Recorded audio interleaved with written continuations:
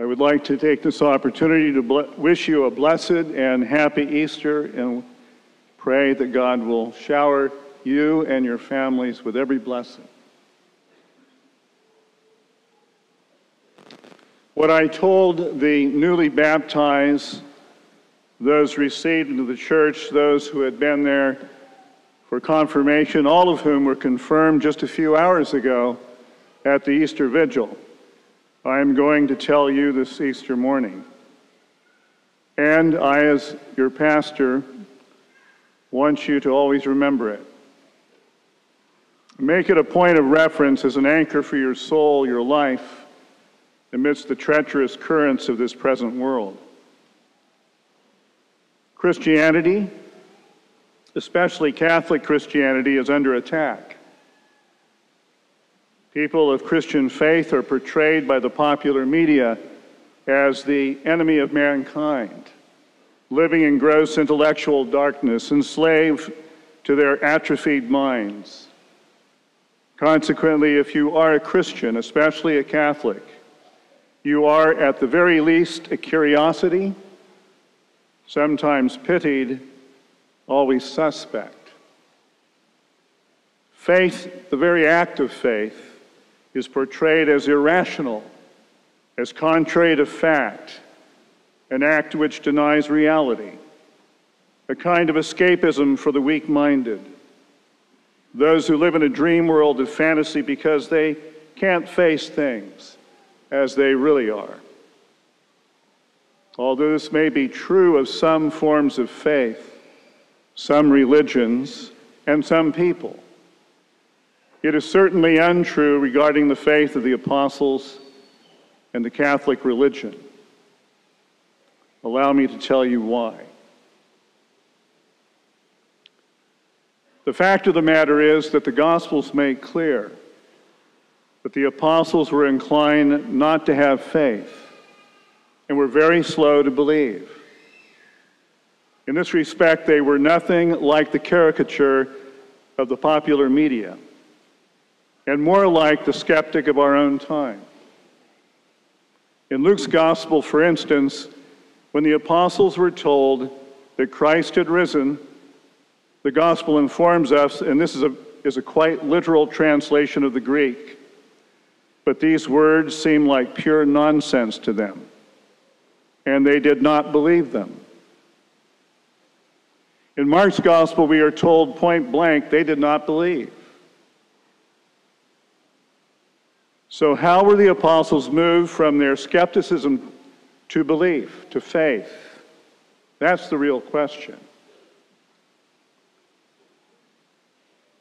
The truth of the matter is that it was their encounter with reality, with the facts, such as the linen wrappings and the face cloth in the empty tomb, and the empty tomb itself, which caused them to begin to be skeptical about their own skepticism. And ultimately, it was the actual appearance of Jesus Christ after his resurrection and his interaction with them on several occasions over a period of 40 days, which became the foundation of the apostles' eyewitness faith and subsequent eyewitness accounts which we have in the Gospels. That is, the Gospels of Matthew, Mark, Luke, and John. And by resurrection, I do not mean, as the popular media so often suggests, some kind of mere soul survival, but the definite, datable, empirical fact of the actual bodily rising of Jesus of Nazareth from the dead, an actual encounter with the man they had lived with and known for 3 years, the man they had seen crucified and laid stone cold dead in a tomb. That same Jesus, standing before them victorious over death, sin, Satan, and the grave, vindicated as the one he had always claimed to be, and who he truly is, the only begotten Son of God. This was the objective, immovable fact which constituted the basis and cause, under God's providence and grace, of the faith of the apostles. In other words, and this is an important point because it is so often misconstrued by the media. It is not and was not the apostles' faith, their naive credulousness, that somehow created or invented the event in their minds. Nor was it their minds which interpreted, spun, as it were, the facts in such a way that made faith possible. It was the actual bodily resurrection of Jesus Christ from the grave and their actual encounter and relationship with him after he had risen that elicited, by God's grace, their subjective faith in him as the objective resurrected Christ, who from that day on, as history has demonstrated, could not and cannot be dismissed or ignored, even though he could be and can be denied. As it was in the days of the apostles, so it is in our day. For instance, the very act of denial by the new atheists and their accomplices, our benighted media, turns out to be, ironically, an implicit affirmation of the fact that Jesus is not dead. And he is not dead because, as the apostles have testified, he is risen. He lives. This Easter Sunday, we celebrate the central, overwhelming fact of human history and the cosmos. That is, whether we want to believe it or not, the truth of the bodily resurrection of Jesus of Nazareth. That's why we're here. But all this being said, what is the meaning, the significance of it for you and for me? The resurrection makes evident the divine acceptance of the sacrifice offered by Christ on the altar of the cross for the sins of the world, your sins and mine, and even those of the new atheists. And therefore, the resurrection makes evident and is the guarantee to those who believe that God, the true and living God, accepts the sacrifice made present by our Lord on this and every Catholic altar for the remission and forgiveness of their sins until the end of time. And it is by that that heaven is won or lost. Since that first Easter Sunday, Christ's one holy Catholic and Apostolic Church is where the faithful gather, irrespective of time or place, to encounter and worship the true and living God, the God who has revealed himself, God the Father, God the Son, and God the Holy Spirit by means of the acceptable sacrifice of Jesus Christ upon the cross of Calvary, who rose on the third day. Here in this place, at this time, the reality of his resurrected body is recognized by those of us who believe, by the angels who, though unseen, join us in adoration, and the powers of darkness, Satan and all his defeated hordes, who tremble before our Lord's holy presence. For here, in point of fact, the body and blood, soul and divinity of our Lord Jesus Christ are made present in the blessed sacrament of the altar. And there is more real power in this than in all the enemies of Christ and his church. There is more power in this than all the darkness, all the evil that the godless world can muster. There is more to this than we can imagine. This is no mere childish, naive fantasy, no mere thoughtless retreat from reality. The facts that flow from that first Easter Sunday when Jesus Christ rose from the dead are irrefutable. The Jewish authorities, in alliance with pagan Rome, denied them and pitted themselves against these facts and were thereby dashed against the immovable rock upon which Christ builds his church and against which the gates of hell cannot and will not prevail, let alone the new atheist, atheistic materialism, secularism, and radical militant Islam in all of its malignant forms, which have each and together declared war against Jesus Christ and his apostolic church.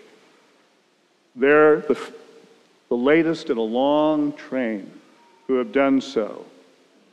Given the facts and the testimony of history, who do you think is going to prevail? In truth, it is they, and all like them, not the Catholic faith, which is the enemy of mankind. It is they, not the man or woman of genuine Catholic faith, who is enslaved and living in darkness, gross darkness, intellectual darkness. And it is, in truth, they and those of their ilk, not the person of Christian Catholic faith, who is to be pitied.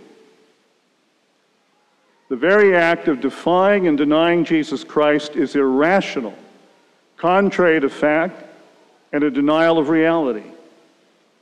To do so is to suppress the truth and unrighteousness. It is the consummate act of folly. It is truly an instance of wishful thinking. It is not, however, that Christ and his church are not being opposed. They are, and often viciously and violently, as recent events have made manifest. And in this regard, we may very well be witnessing in our time, to quote the Catechism, the final unleashing of evil. We may indeed have begun that time, again quoting the Catechism, when, before Christ's second coming, the church must pass through a final trial that will shake the faith of many believers, a time of persecution that will unveil the mystery of iniquity in the form of a religious deception, offering all of humanity an apparent solution to its problems at the price of apostasy from the truth. But if we are presently in that time, and if we have entered such an era, know this: at the end of it, which will be the day of judgment, again quoting the Catechism, Christ will come again in glory to achieve the definitive triumph of good over evil.